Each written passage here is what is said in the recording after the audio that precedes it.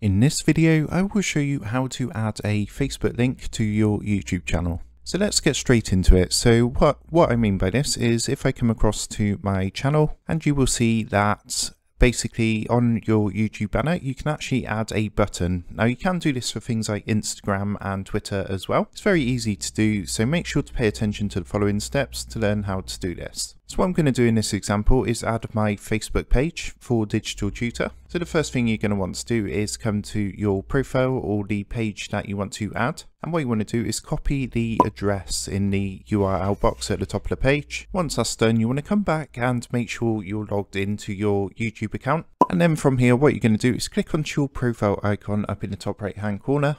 And you want to come down and click onto YouTube Studio. So once you get to your studio, you're then going to come across to this menu on the left hand side, and what you want to do is just scroll down until you get to the customization button across here in the menu on the left hand side. And just go ahead and give that a click.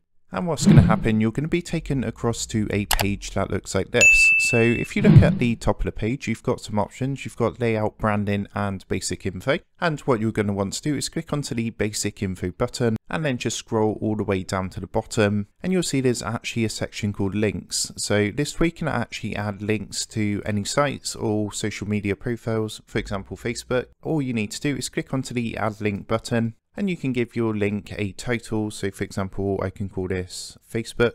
And what you want to do is copy this address up here into the box that says URL. And once that's done, you want to click the publish button up in the top right hand corner.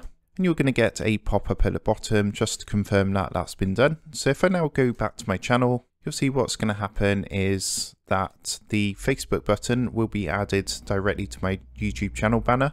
You can see in the top right hand corner it's got the title Facebook page, and if I click this, what's going to happen, that's going to take me straight across to that page. So as I say, you can do this with other sites and social media profiles, so you can use this if you've got an Instagram account or Twitter, or maybe a website that you want to direct your YouTube audience to. So I hope this video helped you out today, and if it did help you out, then be sure to subscribe to the channel for more awesome tutorials. And if you are looking for more tutorials, tips and tricks for YouTube, then be sure to click the on-screen prompt.